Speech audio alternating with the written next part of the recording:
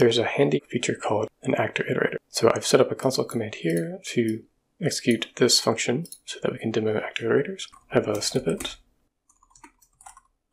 the actor iterator, and there's a little bit of boilerplate type, so that's why I recommend creating a snippet for that. But effectively what it does is it iterates over all the actors in the world of a given type. And so in this case, we're just going to do a simple test actor, and we'll give it the name simple actor iterator, and then we can use that, which in this case we'll just log.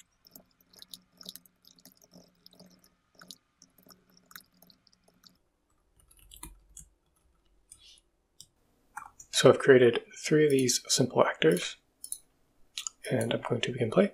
And what we'll do is run our test actor iterator command, which will execute our code, and we'll just drop a breakpoint right here. Alright, if we run the command now, we can see that we hit the breakpoint in our function for our console command, and our iterator is stepping over the actors, and we got 1, 2, and 3. And so that's what an actor iterator is. It's not much more to it. Where would you use it? So you should probably think carefully before using an actor iterator. It's really good for quick tests and console commands. So I'll admit I don't understand the internals of actor iterator super well, but here's what I found.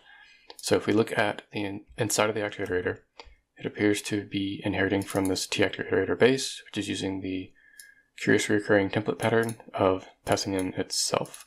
So if we look at iterator, actor iterator base, we can see that there's this operator ++, which is used in the actor iterator loops when you're iterating over the actors.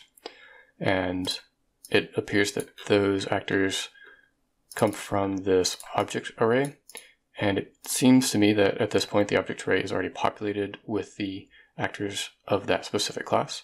So if we find references on the objects array, we can see that here it uses this function called GetObjectsOfClass, and it passes in that objects array and the class that we care about.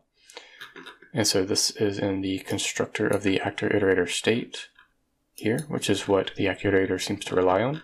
And so if we look at this GetObjectsOfClass, we can see that it's deep in engine code in this uObjectHash.h file.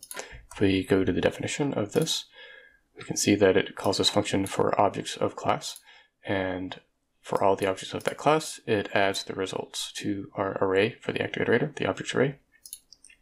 And so if we look in that a little deeper, we can see that it's creating a inline array on the stack for the classes to search for. It adds the starting class to it, so I think that's the parent class. And then if it includes derived types, it says recursively populate derived classes. And this appears to search all the child derived classes. So it's saying class listed child map listing, and for all the child derived classes, it adds that to that array of class types. So this is kind of like reflection, and I believe that's what it's doing here. I haven't looked at this too deeply, but if we back up, we can see that it only does this if it includes derived types. And for this one, for actor iterator, it does include the derived types. And so we're back in actor iterator state code. So let's navigate back. And so the ForEachObjectOfClass type, after it figures out all of the derived classes, it calls this ForEachObjectOfClass implementation and does some exclusion flags. And then it locks a object list class to object list map. And so this sounds like a list of objects that are of a given class. And for all the classes to look for, so this is like the class and the derived types, I presume, it's going to get a list of, I guess, objects for that specific class, and then we're going to iterate over that list. And then if it passes some exclusion flag test, it's going to do the operation on that object, which in our case was just adding it to that results array. So if we go back to here, for each object of class, results.add.